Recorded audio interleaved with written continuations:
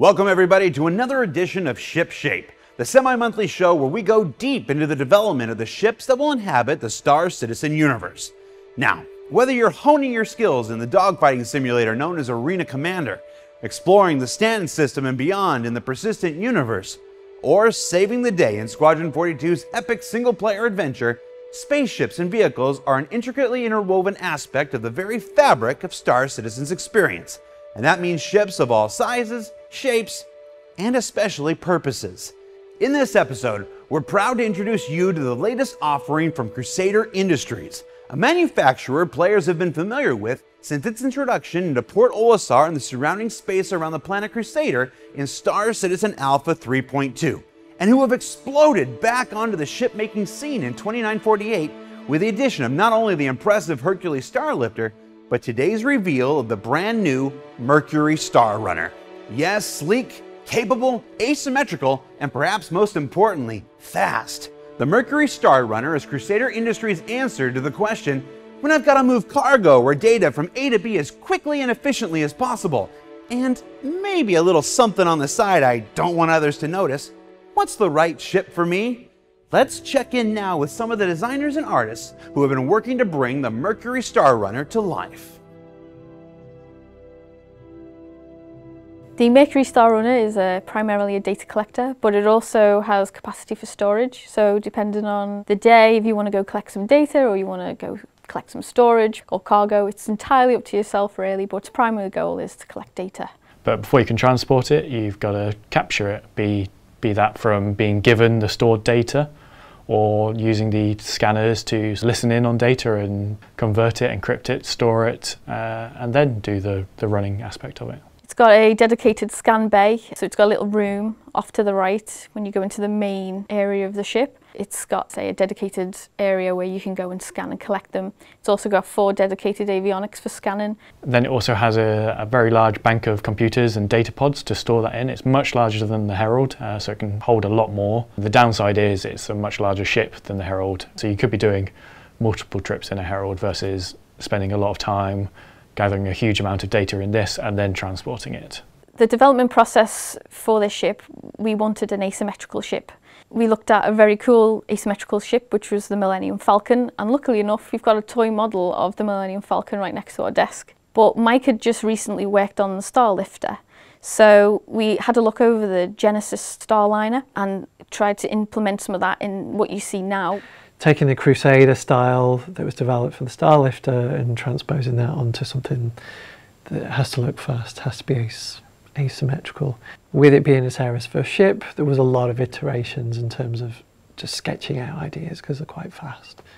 Sometimes it's hard when you have too many things to look at. So basically, you know, I'll pick 5 or 6 and we'll start trying to just hone it down to what I think Chris will like, so that we have like generally like 3 options for him to look at. When we're looking at ships, we always have to think about thruster placement, and asymmetric ships always cause trouble on that side because the best or strongest thruster layout is a very symmetrical sort of cube or elongated shape where all the thrusters are in line with each other, they can all counter each other equally. If you don't have the hull to support that, then you have to compromise it somewhere. When we were building this ship, we knew we wanted to have the asymmetric shape. Some of the early versions were very different to the final form, and they all suffered from that, so we tried various explorations to see how we could keep the asymmetric look but keep it symmetrical in terms of its thruster placement. With the Starlifter, it was soft curves. There were, you know, it had a double wing. We still, you know, we kept some negative space between that, so we took those things across. But this is more angular, but it works in terms of just sort of, you can't make a cargo ship into a fast data runner. Things have to change. The interior, I got to make it slightly asymmetrical as well, which was really fun. I see it as like, you know, it's flyable level. So in the brake area, the hollow chest table that we've put in there has a little switch on it, so you can press it, that goes down into the floor and splits open, you can go into the ventilation system. You know, you can be running around in the ventilation system and you don't really quite know where they are. So they can come up behind you and then, you know, you're like, oh no, I've been ambushed. So you can kind of sort of play a game of, you know, almost whack-a-mole. You know, you think someone's over there and then they pop up over here, and it could make for quite an interesting sort of combat experience. It just adds that little extra level of gameplay that I really wanted to integrate into it, because it's got purpose, and also it should be really fun, especially if you don't know where they are. Weapon-wise, it has 2 manned turrets in the cargo area, which have a size 2. So if you're getting shot at from the bottom or the top, you're covered. It has full 360 as well, so you can get any pesky people trying to shoot at you and take you down. It also has 2 front pylons as well, size 2. As you can see from the cockpit, it's totally glass, and you can also see the bottom of the cockpit as well. And through the cockpit glass, you can actually see the guns at the bottom. So it would be some really cool seeing the guns firing, which is what I really wanted. I just wanted this totally just glass. Just might as well show them off, yeah, some guns firing, yeah, it's yes, it's fab, The people I see that want this in the persistent universe, they might have, say, a herald or a freelancer, and those are great options for those specific roles, whereas this allows you to do a bit of both. I mean, I'd buy the ship myself, just for the looks of it. I think it's going to make quite a big statement when you see one of these things come into a truck stop or a space station. It's sort of, everyone's going to turn around and look at it. So if you're that sort of person, that's probably where it's going to be. You've never heard of the Mercury Star Runner? Well, it's the ship that made the Cathcart junk run in less than 12 checkpoints.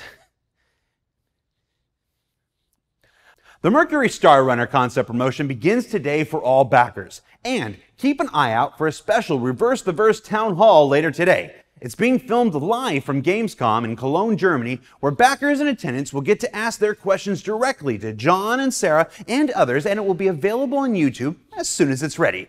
In fact, chances are that it's happening right now as this video went live, so I better get back to it. For ShipShape, I'm Content Manager for Global Video Production, Jared Huckabee. Until next time.